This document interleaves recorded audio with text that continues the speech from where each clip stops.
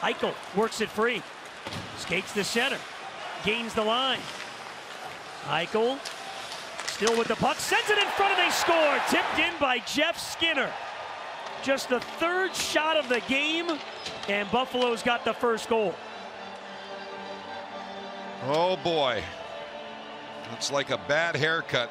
It can affect the whole family. Well, Skinner, he's no stranger to scoring goals. Eichel of the wide. Look at the heads up and timed perfectly. Yeah, went off Skinner. That's his 14th career goal for Jeff Skinner against the Florida Panthers, if he's credited with this goal.